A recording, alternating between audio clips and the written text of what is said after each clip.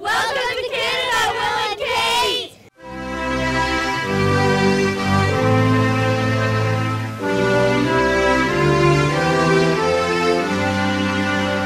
Here we are at Rideau Hall, the home to the Governor-General of Canada. Just a moment ago, Kate and William have gone inside to put their feet up for a very well-deserved rest after what's been a very, very long day, but a very, very exciting day. The couple left London this morning and arrived in Canada this afternoon. Since they got here, they've been greeted by thousands and thousands of Canadians telling them how excited they are to have them here. The Governor-General himself joked that Canada was the honeymoon capital of the Commonwealth. It's a great pleasure for my wife Sharon and me to welcome Her Royal Highnesses to Rideau Hall and to Canada. We're delighted to see you again.